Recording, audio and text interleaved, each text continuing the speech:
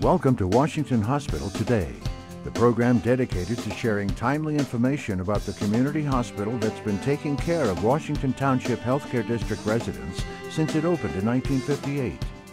Washington Hospital Today is provided for the sole purpose of informing residents about healthcare topics and issues that have been covered during community forums, free health and wellness classes, or as part of educational sessions held during the district's open board meetings. This program is one more way that Washington Hospital helps empower you, the residents of the district, by providing information needed to make informed decisions about your health.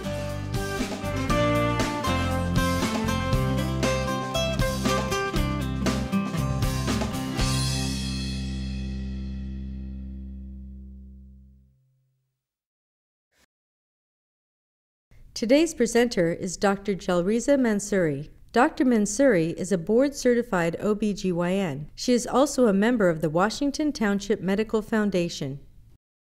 The topic today will be about human papillomavirus. So you probably have had a pap smear going to your gynecologist and you've gotten your pap report. And aside from saying that your pap smear is negative, you're going to also have information on the report that says HPV not detected. And of course, the HPV we're talking about is human papillomavirus. Why is it so important? Why are we checking for it when you get your pap smear? Well, it's important because it is the most common STD or sexually transmitted disease in the United States. There are over 200 types of HPV viruses. They all kind of give it a number. 40 types of HPV are responsible for causing infection in our anogenital areas. Anogenital being the vagina, the vulva, the anal area. So HPV infections, we typically can kind of fight it off with our own natural immune system. Most infections will kind of go away on their own within about 6 to 12 months, especially if you have a healthy immune system. HPV, human papillomavirus, are also responsible for common warts. HPV can be spread from skin-to-skin contact. So if you know what the warts are, like the cauliflower-looking fleshy bumps that we can get on our skin, on our fingers, on our faces, sometimes on the undersides of our feet. And funny enough, I never heard of this until I really kind of did more research into this talk, but there's also something called butcher's warts, which is warts that individuals can get when they handle a lot of raw meat, like raw chicken. HPV can also infect our genital areas. So HPV can cause, certain types of them can cause genital warts. Genital warts are benign lesions, they're benign skin conditions, but they can be bothersome and embarrassing for patients. What I'm more concerned about as an OBGYN is to teach patients more about the association of human papillomavirus and precancers and cancers of the cervix, vagina, vulva, anus, and even the throat. And when I say vulva, I mean the outer vagina, such as the labia. The good news is, all of the scary talk about HPV and being a common STD, there is an available vaccine in the United States. It protects against 9 types of HPV. So how common is HPV? In the United States, the estimated prevalence of HPV infection among females is about 20 million. Every year, the incidence of new HPV infections in females is about 5.5 million. In males, it's a little bit different, probably because the studies used for information use different methods of collecting HPV as well as collected from different areas. But the prevalence in males can range anywhere from 1% to 73% of any given population. There is, however, even with this big range in the males, as well as certain female populations, there is an association with increasing or riskier sexual activity and catching HPV. Basically, the more sexual partners you have, the higher the chance you're going to be exposed to a high-risk form of HPV. From the OBGYN standpoint, I do want to mention a little bit more about cervical cancer, because cervical cancer is unique. It's different from the other types of female genital tract cancers. It has a different process from ovarian cancer, uterine cancer. Basically, all cervical cancers arise from an HPV infection with a high-risk form of HPV.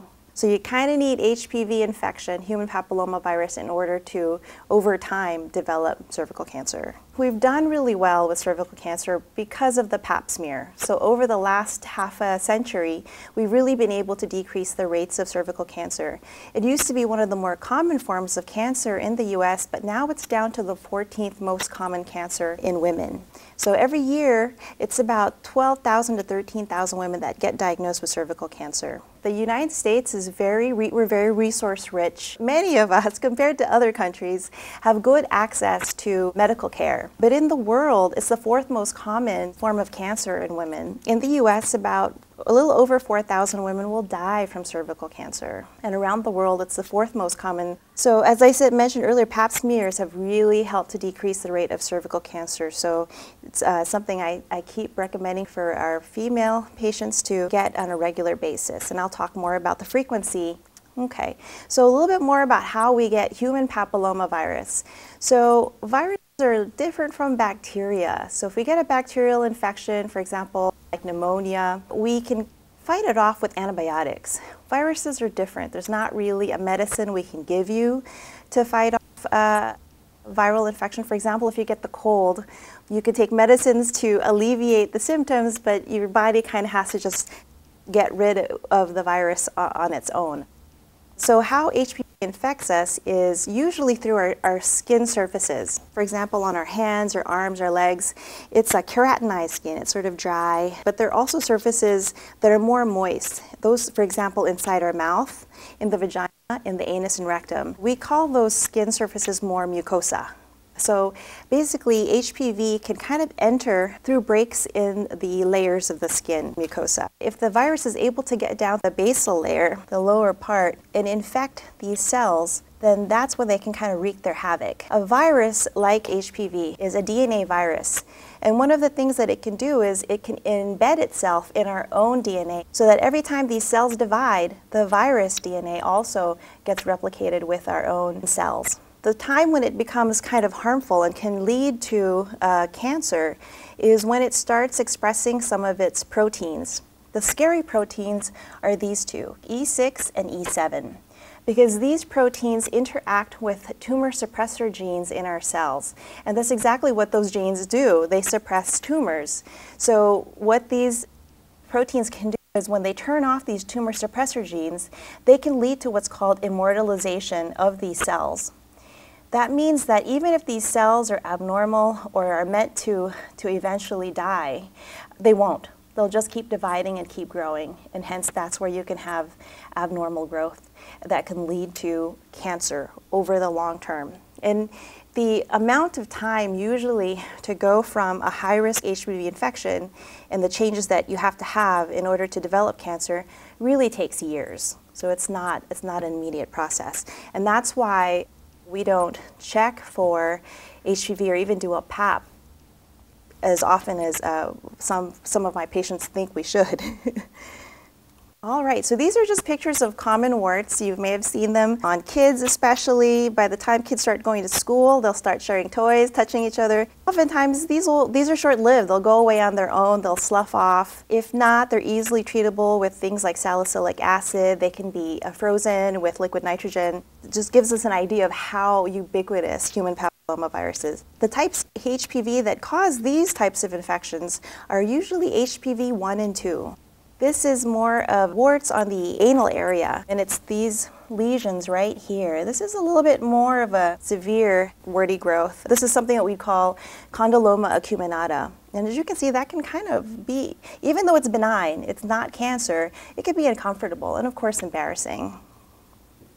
I'd like to go into this, even though you might already know, because I get a lot of patients that think that when they get a pelvic exam that they're also automatically getting a pap smear. Well, that's not the case. A pelvic exam is just really looking at the outer vagina, the inner vaginal canal, and the top of the vagina, which is the cervix. So this kind of is a picture that shows your anatomy. It is the female genital tract, and we're looking at it from the front. So this here is the vagina. This little bump here is the cervix. It's the opening to the uterus. Basically, it's what needs to stay closed when we are pregnant, and it's what needs to dilate open when it's time to have the baby. The uterus. This is where our endometrium is. This is where the blood comes from when we're having our period and comes out. And of course, it's also where the baby would grow. Here are our fallopian tubes. This is where egg and sperm would meet in the process of fertilization. These are our ovaries right here. We have two, one on either side. The ovaries are very crucial. They have our primordial eggs. We're born with all the eggs we're going to have.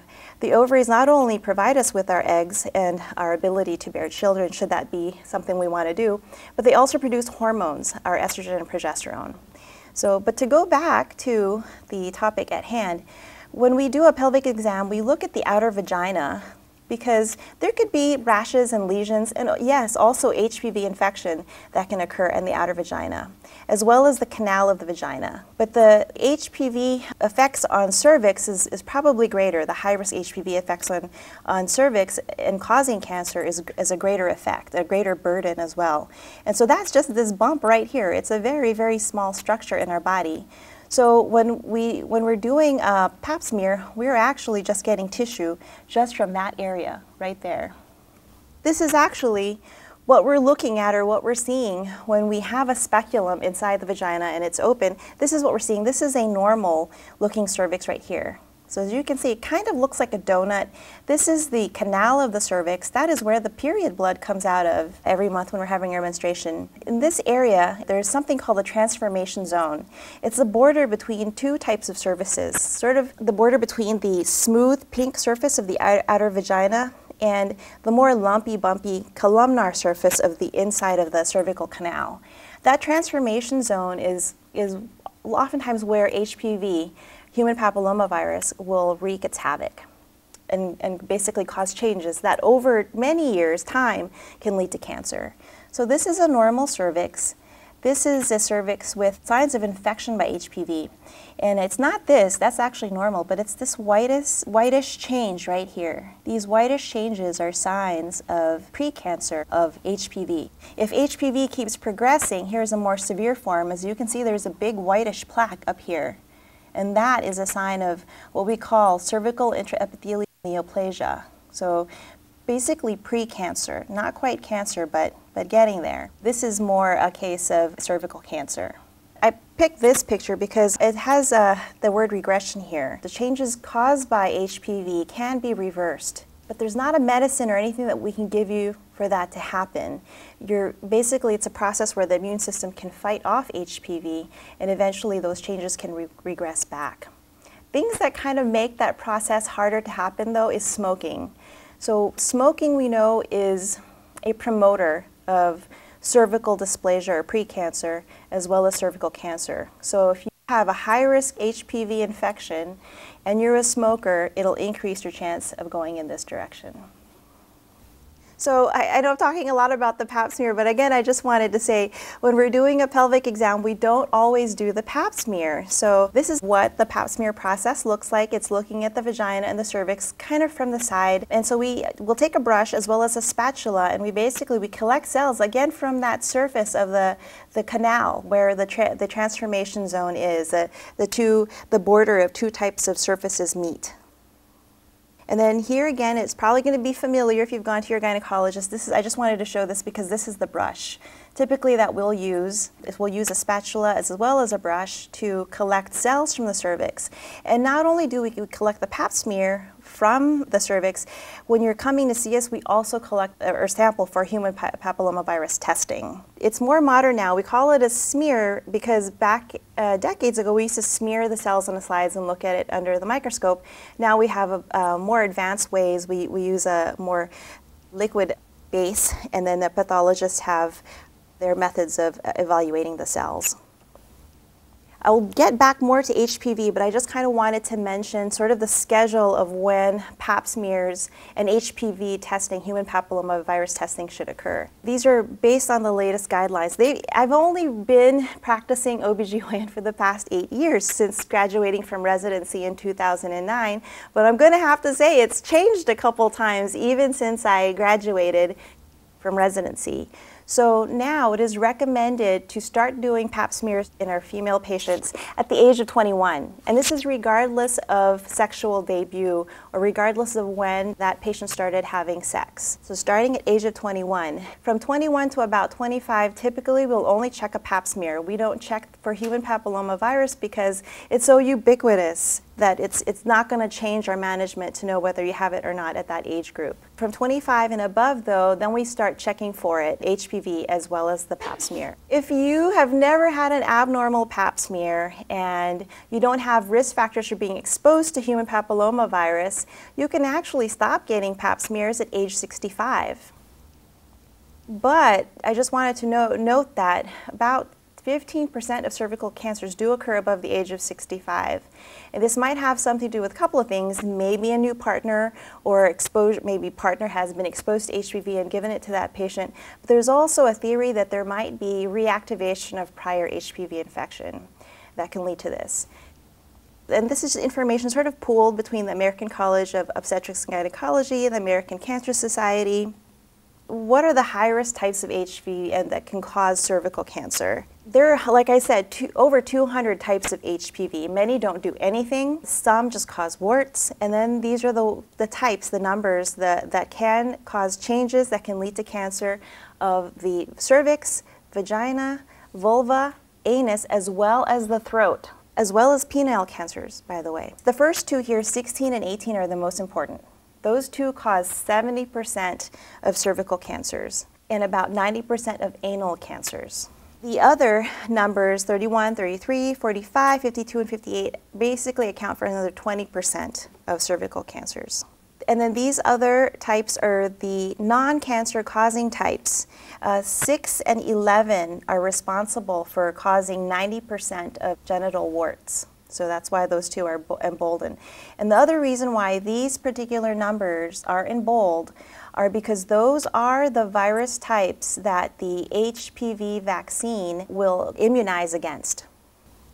So the good news is there is a vaccine available. So all vaccines are usually comprised of a virus-like particle. In terms of the human papillomavirus vaccine, it's the L1 particle. L1 is a DNA that codes for, I think, the capsid or the envelope, the covering of the virus. Before, when we started giving out the HPV vaccines, the two that were available were the bivalent vaccine and the quadrivalent vaccine.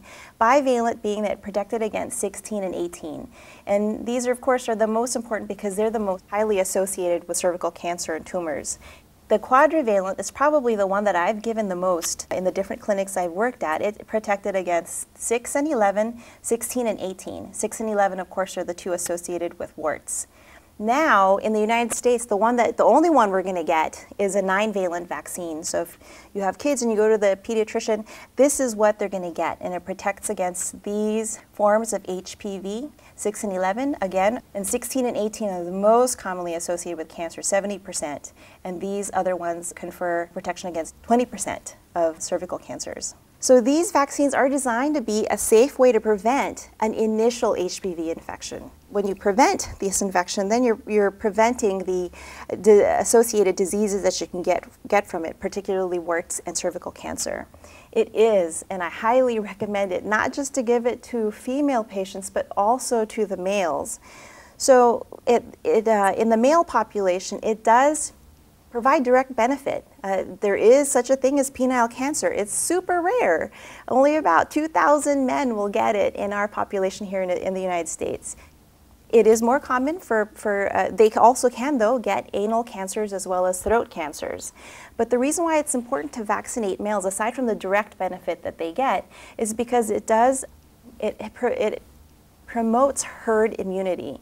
Basically, it promotes the immunity against these HPV types in the whole population that you're vaccinating, and even prefers indirect effect on people who end up not getting vaccinated. So basically, if you want your kids to, if you have a room full of kids and you want them to stop playing with I don't know, candy. You want to stop eating candy. What's the best way to get them to stop sharing and giving out candy and eating it? Well, take it away. So that's kind of the thinking behind giving the HPV vaccine. Now, just of note, these vaccines are for preventing infection with HPV. It will not help you get rid of an HPV infection if it's already there. There are actually vaccines and medications that are in the works that are being tested and researched in order to maybe help in actually getting rid of an HPV infection, but those are not available in the United States. All right, so when do we give them? So this is really important. Many of us who would be listening to this or going to a talk that talks about HPV are likely going to be too old to get the vaccine, but we will have kids. And so amongst our daughters, our female population, the recommendation is to give the HPV vaccine. The brand is called Gardasil 9 by age 11 to 12. But it can be given to girls as young as 9 years of age. If you're not able to give it to them at that 11 to 12 years of age, there is catch-up vaccination. It can be given from 13 to 26 years of age. We don't really recommend it beyond routinely giving it to women older than 26 because the benefit is less. There's a higher chance that they've already been infected by a high-risk type of HPV. It's not routinely recommended, but in certain situations, for example, women who've never been sexually active, so no chance really of being exposed to a high-risk form of HPV, or who've been in a monogamous relationship, one partner, then there may be a potential benefit for them getting the vaccine even older than 26 if there is a chance that they will be exposed to HPV in the future. And for patients who do want to get the vaccine regardless, even though they're older than 26, you can. It's not necessarily going to harm you, although a lot of the studies don't include the population greater than 26 in terms of safety and efficacy, and it may not be covered by insurance. Okay, so for the boys, we also recommend vaccinating at the same age range, 11 to 12 years. Can be given as young as 9 years. And again, catch-up vaccination can be done also from the age of 13 to 21 years of age. Now, there are some male populations that are at higher risk, and these are especially the males who have a disease that compromises their immune system, and those would be diseases such as human immunovirus or HIV, or patients who have an autoimmune disease, a disease where they're lacking in immunoglobulins or antibodies, they can't make certain antibodies, and also, for example, patients who have had a transplant. They're on drugs that help them to prevent rejection of organs, and so they're at risk for it. So in these populations, it is recommended, even though they're older than 21, to undergo catch-up immunization. What's the schedule? So with the HPV vaccine, the Gardasil 9, it's not just one shot. It's kind of like we do have other forms of vaccines, for example, the hepatitis B series, where you do have to get a series of shots. So for patients younger than 15, both boys and girls, it is recommended to get 2 doses. So the first dose, which would be at 0 months, and then the next dose will be in 6 to 12 months. So a 2-dose regimen. Patients who are 15 years or older, it's recommended to get 3 doses. So again, it's 0, the first dose, and then the second dose will be 1 to 2 months after, and then the third dose would be 6 months after. Again, in immunocompromised patients, a little bit of a different population because of their risk. Regardless of age, they should get the 3 vaccine series. And another thing about it is it can be given together with other age-appropriate vaccines, as long as it's given at a different site of the body. And just as a personal aside, my daughter's actually got a doctor's appointment tomorrow. She's 10 years old. She's going to be turning 11 in January. My husband and I have both decided that she will be getting the HPV vaccine along with her flu shot. So not going to be fun for her, but I like to tell patients what I would do for my own family and myself. And that is a decision that my husband and I have decided for our own child. What is the benefit? What have we seen? The vaccine has been around since 2006. Not the 9-valent one, but at least the quadrivalent one, the one that protects against 4 types of HPV, 6, 11, 16, and 18. Well, we've seen more recently there's been a study that looked at populations of girls 14 to 19, and it's seen a 64% drop in HPV infections of 6, 11, 16, and 18, from 11.5% to 4.3%. There's a little bit less of a drop with the females in the older age range, but it's gone down from 18.5 to 12.1%. And this is even after a suboptimal vaccination rate. The vaccination rate amongst girls is only 54%. So you can imagine that by improving the vaccination rate, we can get this to go down even further. Yes, it's important to stop the HPV infections or be able to curb the rates of it, but we want to also see how is it affecting the things that we're afraid of, particularly cervical precancer and cervical cancer. Well, more recent studies have shown that amongst low-grade cervical dysplasia, so this isn't cancer yet, these are the precancer stages. Our general term for precancer for the cervix is cervical dysplasia. The more clinical or pathological term would be cervical intraepithelial neoplasia. There are 3 grades, 1, 2, and 3. So we've seen a 10% decrease in the low grade, CIN1, and we've seen a 50% decrease in the rate of the high grade, CIN2 or 3. These two are the 2 more common grade, more scary grades.